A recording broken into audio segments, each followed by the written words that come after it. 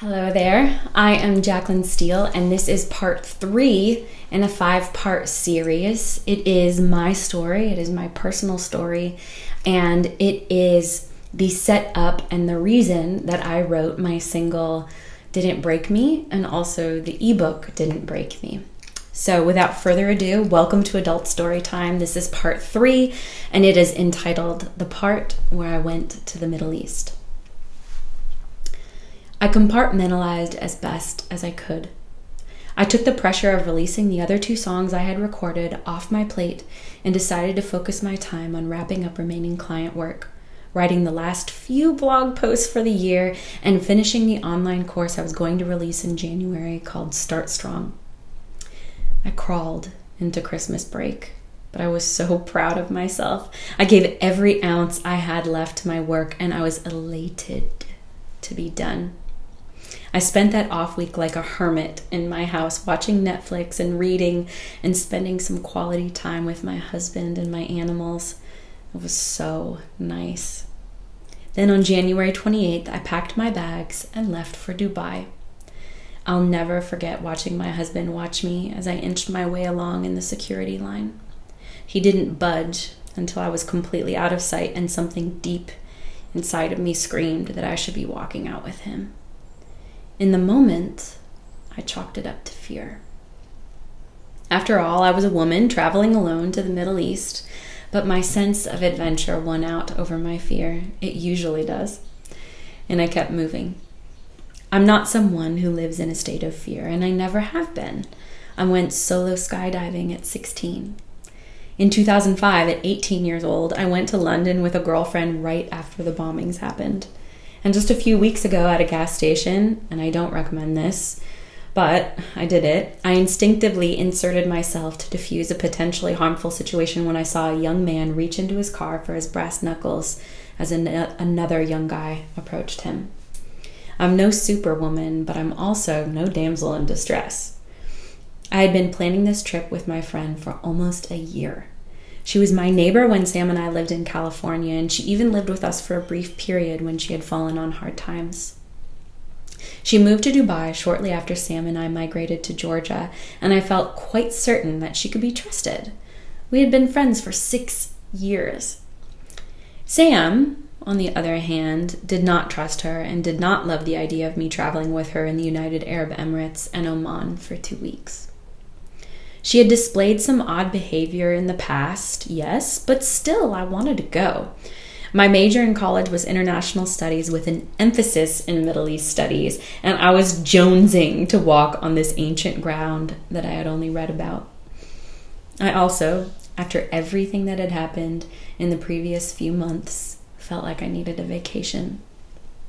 I boarded the plane, and before I knew it, I was grabbing a café au lait en Paris before catching another flight to the UAE. It was a long trip, but it was uneventful. Not at all like what I was about to walk into. As soon as I arrived at her apartment, I knew something was wrong. She was vacant. She didn't seem at all like herself, and there were prescription bottles on her countertop. I gently asked her what was going on, and without totally spilling her beans, she confessed that she was going through a really tough time. Her relationship with her boyfriend, the one she had moved to Dubai to be near, was on the rocks, and things at her university weren't going well. At that moment, within an hour of arriving, it was clear I had stepped into something I didn't have the energy to step into. But what was I to do? I was 7,600 miles away from home. So I decided to lean in. She needed a friend now more than ever, and I could be that. I could be a shoulder to cry on and someone to hold space for her during this really tough time. That's what good friends do, right? The first couple of days were fine. I had crazy jet lag and was waking up at really weird hours, but we had fun. She told me how grateful she was to have someone around to get her mind off of her relationship, and I had hope that we would get through this and make the best out of a bum situation. Then on New Year's Day, there was a shift. Her boyfriend of 3 years, who had moved her to Dubai and supported her and taken her all over the world, broke up with her in a text message. There was some other seriously crazy-ish that I found out that day, but none of that is my story to tell.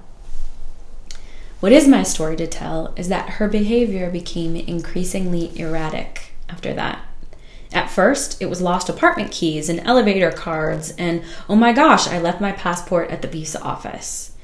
Then, while visiting a mosque in Abu Dhabi, it became, do you have an internet connection? I don't have one in this underground parking garage, and I can't open up my Tesla app, and without the Tesla app, we can't open the car because I lost the key. Then it became angry, high-speed driving in a city that uses traffic lights and lines as a polite suggestion.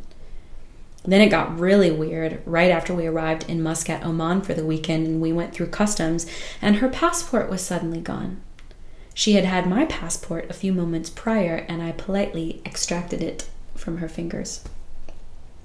Then it got next level crazy on our second day in Muscat, when her anger and frustration rocketed toward me over whether we were on the Persian Gulf or the Sea of Oman.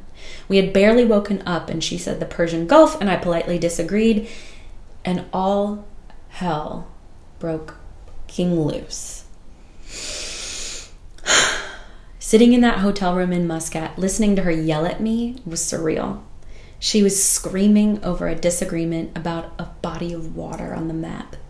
There was no reasoning behind it. None. I knew somewhere inside this outburst really wasn't about me, but still, it was directed at me, and she was burning with rage. I just remember saying in earnest, "Are you fucking serious?" Then, as quickly as she lit up, she suddenly left for a massage. She told me that I could take the rental car and travel around Muscat on my own that day because she had no interest in being friends anymore. I sat on my twin bed in that hotel room, stunned. I hadn't even had coffee yet. I was so confused. I started looking at options for changing my flight so that I could get home as soon as possible, but the cost was astronomical. Hours passed. I didn't know what to do. I started getting worried about her. I texted, no reply. I texted again, no reply. I texted again. She finally replied that she hadn't been near her phone, but that she was on her way back. I hoped we could reconcile and pull this trip out of the bag, but it got worse. Everything was my fault. Everything. I was berated again and blamed for making her angry. It was such a long berating that I put my phone recorder on as proof. And I know that that's a little naughty, but I didn't think anyone would believe me that this was happening. It was too bizarre. I called my husband in the middle of the night crying. He told me to come home. I told him I couldn't do anything until I got back to Dubai, where the rest of my belongings were. 24 hours or so after our initial fight, she had cooled off and decided that we could start over. Lucky me.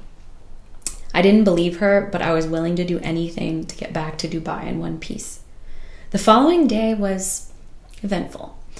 I won't bore you with all the details of everything we did before we were due at the airport, because we missed every tour that we were supposed to go on, but it is worth noting that we got lost in the middle of the desert at dusk.